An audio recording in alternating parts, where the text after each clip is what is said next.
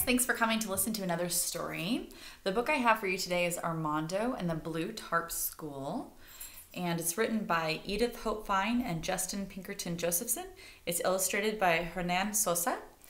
So this boy Armando, right here, goes to a school, but it's very different from our school. He lives in a part of the world where there are no schools or teachers, but this teacher, Senor David, right here, helps children learn to read and write without a school building. Armando only wants a chance to learn when the story begins.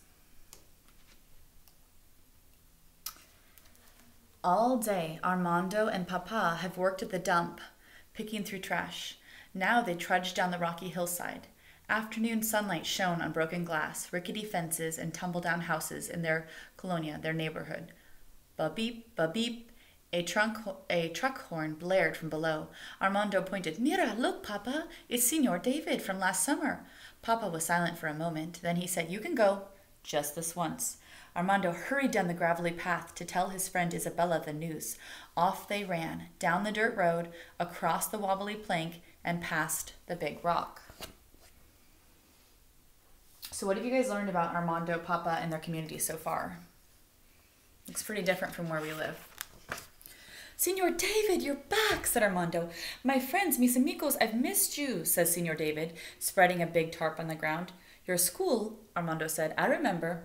The first time Senor David called his blue tarp a school, Armando hadn't understood. He thought schools had walls, floors, and roofs. But Senor David said a school could be anywhere, even on a tarp in a colonia. Ready to learn more? Asked Senor David. See, the children shouted. Yes. This kind of reminds me of right now. Your school is your home. My school for my kids is our home. It's really different. So a tarp right here is a sheet of material. Sometimes it's waterproof and it's used to cover things. So I wonder why Armando was allowed to go to school for only one day. Nearby, scrawny chickens pecked at the dirt. Hen, said Senor David. He flapped his arms. Brock, brock, brock. La Galina hen, said the children. They flapped their arms too. Brock, brock, brock. On his chalkboard, Senor David wrote the letters of the alphabet. The children called out the letters in Spanish and English, then practiced words they had learned last year. House, la casa, boy, el muchacho, girl, la muchacha. Very good, muy bien, said Senor David. We'll work hard this summer, but we'll have fun too. Armando couldn't wait. That night, Armando ate slowly. At last, he asked if he could go to school on Senor David's blue tarp. Papa frowned. Do not fill your head with dreams of school. I went last year, said Armando. You are older now, Papa said. I wish things could be different. But we are pependores, trash pickers. You must do the work of our family. Mama added, Your sisters are small. I need to stay here with them. The money you and Papa make helps us live. Tears stung Armando's eyes more than anything he wanted to learn, but he knew Papa and Mama were right. Later, Armando sat on his thin mattress. With a stubby pencil, he sketched a picture of Senor David's truck. As Papa and Armando neared the dump the next morning, the foul smell got stronger and stronger. Rumbling trash trucks backed up. Eep, eep, eep. Out tumbled heaps of garbage. Workers rushed towards to tear boxes and rip open plastic bags. Flocks of seagulls circled and dove dove over bits of rotting food. Armando searched for bottles and cans, clothes and toys, some to sell, some to use. In one tattered bag, he found shiny buttons and silver thread. From another, he pulled a smudged notebook and dented pin of paints. These he kept. He mopped his sweaty face and swatted at buzzing flies. What was Senor David teaching now, he wondered. What are you guys thinking about Armando's thoughts and him working at the dump?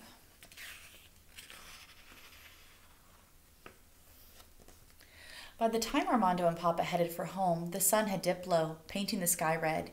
Hearing the gate squeak, Isabella raced over to share what she had learned at school.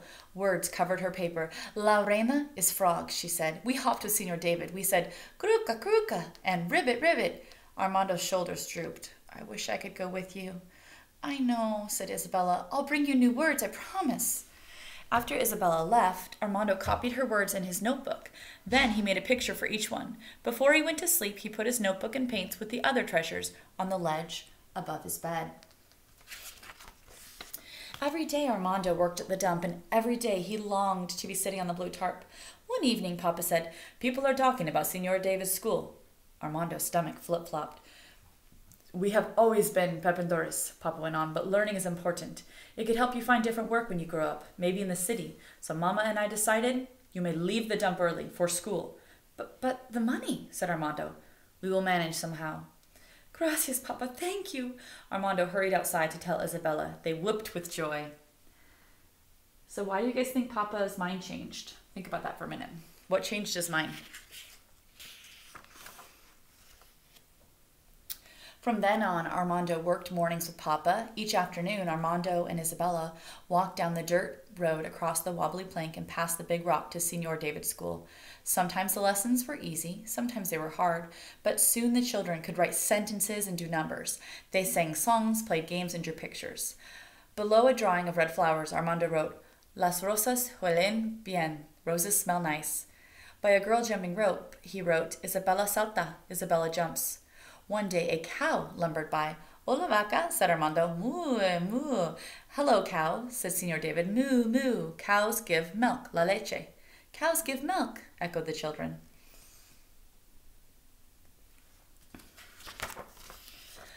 Another day, Armando sketched a big fat pig snuffling through garbage. "Great pig, tremendo certo," said Senor David. Then Armando showed him a painting that he had made of a tall man with brown hair and a mustache. On it he had written, "Mi amigo, mi friend." "Is that me?" said Senor David. "Si," said Armando. "Gracias, mi amigo," said Senor David.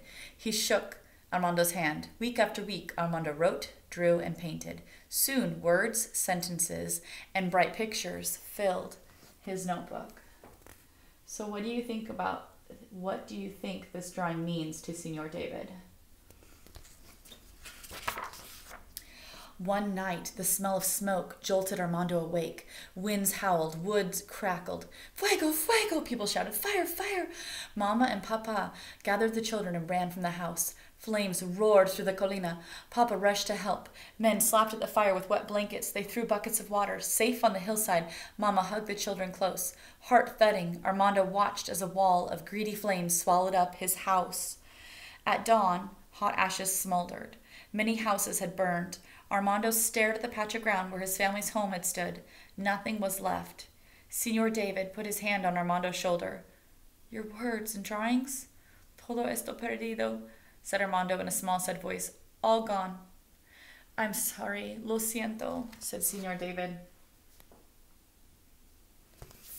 It was sad. 2 days later, the scent of smoke still hung in the air. Senor David and the children gathered on his blue tarp. "What a hard time for you, mis amigos," he said. "No lessons today. Let's just draw." Armando colored orange and red flames, black smoke, and frightened faces.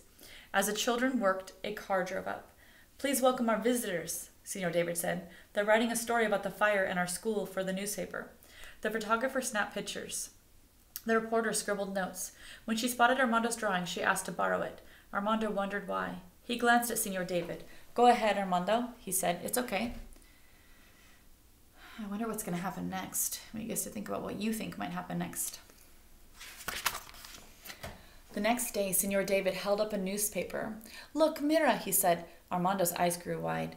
On the front page was his drawing of the fiery night, his picture for everyone to see. The children cheered. Armando grinned. Senor David gave him a copy of the paper to show Mama and Papa. Later that week came another surprise. When a kind woman in the city saw Armando's painting and read the story, she sent money to build a school. "Where?" said Armando. "Right where our blue tarp school has been," said Senor David. Armando closed his eyes, imagining how the school would look. Over the next few weeks, Senor David and Papa built a new house for Armando's family from fence boards, chicken wire, and old garage doors. So it's pretty different from where we live, you guys. They helped other families rebuild too. Whenever people could, they worked on the school. They mixed cement, smoothed out a floor. They sawed wood, pounded nails to build walls and a sturdy roof.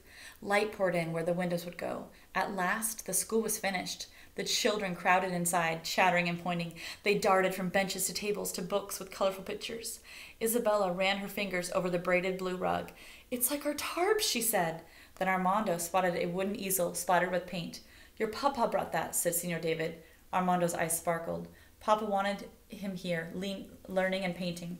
Ever since the first boop, boop, beep of Senor David's truck horn, Armando had longed for such a place to learn, a place to grow, a place for friends.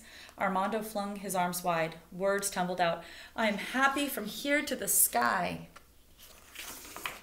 Oh. And you guys, this is based on a true story. So this is the author's note. It shows David Lynch's life work. Teaching the children in Colonia became his life work. That's actually Senor David. Students at work with their teacher. Youngsters head home with their paintings. And that is the school founder, David Lynch, in 2006. So this is actually Senor David. There's children walking through the Colonia at the trash dump where he actually was working. David Lynch teaching in the new school building right there. Excited children on their first day of class. Felipe with his students. And preschoolers gathering with their hero. So this is actually a true story. Oh my goodness, incredible. Wow. And there's a glossary and punctuation guide of all the Spanish words and how to pronounce them. That was a great story. I hope you guys enjoyed it as much as I did.